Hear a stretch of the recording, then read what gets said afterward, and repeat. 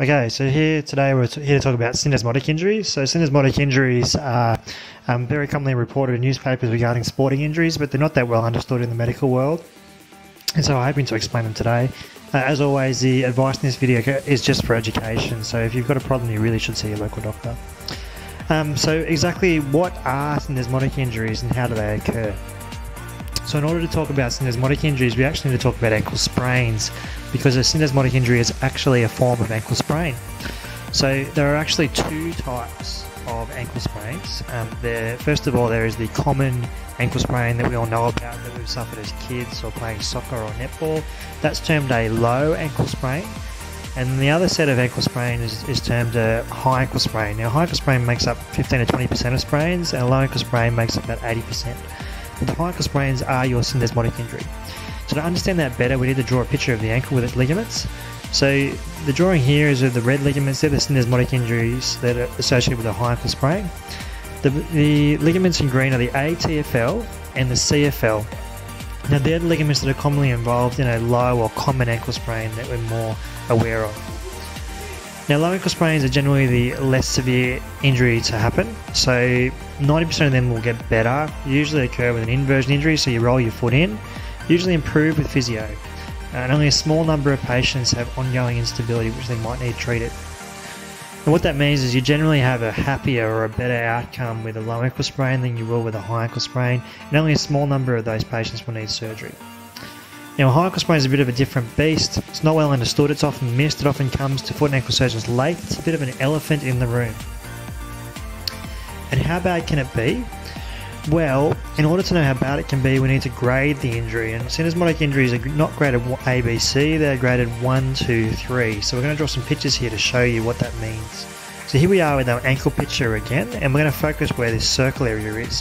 What I want you to imagine is that you're looking up towards the tibia from the bottom of your ankle, so from your heel, and so that you only see the tibia and the small bone next to it called the fibula. And what we see is that the syndesmotic ligaments, actually three ligaments. There's the front one called the AITFL, one at the back called the PITFL, and then there's another one in the middle called the interosseous ligament, or IOL. So it's more complicated than we think. Now, for a grade 1 injury, you just injure the ligament at the front. That's the AITFL. So that's a grade 1 syndesmotic injury. They generally don't need surgery, but the recovery time is longer than you think. A grade 2 injury means you go through the front and the middle. So you go through the AITFL and the IOL, but your PITFL at the back is intact. A grade 3 injury goes through all three ligaments, and that's much worse. So you go through your AITFL, your PITFL at the back, and your interosseous ligament. And that definitely leads to some instability around your ankle and can cause problems.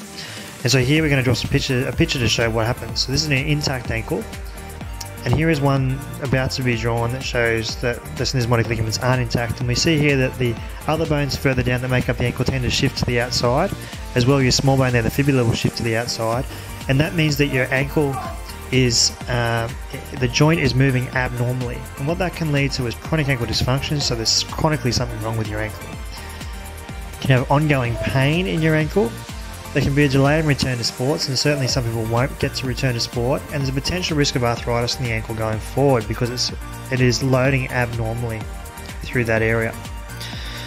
So fortunately, there are some clues that might give you an idea that you've had a syndesmotic injury or a high ankle sprain rather than a low typical ankle sprain. So the first of all is the area of tenderness. So here we are, we're going to draw an ankle. The areas in red are the areas that are consistent with areas of pain for a syndesmotic injury, so a high ankle sprain. The area in blue there is the area that's consistent with a low ankle sprain, and they're around the knuckle, so the lateral knuckle of your ankle called the lateral malleolus. The picture here is showing an inversion injury where the foot rolls in, and this is not consistent with a high ankle sprain. This is more consistent with a low ankle sprain, and we're going to mark here because it involves the low ankle ligaments rather than the high ankle ligaments. The mechanism where you get a high ankle sprain is like this, where your foot rolls out, an eversion or external rotation injury, and that's a more serious type of injury. Now there are some clinical tests, so some things that your doctor will look at to try and provoke pain. This one on the left is called the squeeze test, and the one on there is called the external rotation test. If either of those tests produce pain in your ankle, you may have a syndesmotic injury. It is important also that you get a weight-bearing x-ray of the ankle. First of all, to rule out a fracture, but secondly, to see if there's any areas that open up in your ankle that shouldn't, that can indicate a syndesmotic injury. Now most ankle x-rays are taken with the patient lying down. They shouldn't be, they should be standing up like you're going to draw here that Steve's doing. Now this is an MRI, and if we suspect you've got a syndesmotic injury, we will get an MRI. So the image on the right here is showing that you can have a 3 ligament injury, so a grade 3 injury. The image there on the left is your normal MRI with things marked, and we're about to rub that out and show an injured MRI image. So the red arrow shows the AITFL has gone, and the green arrow shows that there's increased signal within the PITFL, showing that there's an injury to all 3 ligaments. That's a grade 3 injury. So then what are the consequences of a syndesmotic injury? Well, depends what grade you've got. So a grade 1 injury, as we spoke about before, where you just go through that front ligament only, they usually don't need an operation, but they take a long time to recover. So even the UEFA professional soccer players, where they've got all that backroom staff, they take 5 weeks at least to return to play. And the grade 2 and grade 3 injuries, where you do more areas of the syndesmosis, they usually need an arthroscopy, so they do need surgery. And we're drawing here an ankle probe. So what we do for the ankle probe is we actually place the probe into the area between your tibia and the fibula, so the area where those ligaments are broken. You should be able to get a probe in there of 4mm if they're intact, if those ligaments are intact. And so if we can do that, then your ankle is generally unstable, and what that means is that we then have to put some fixation in there like this to stabilise it.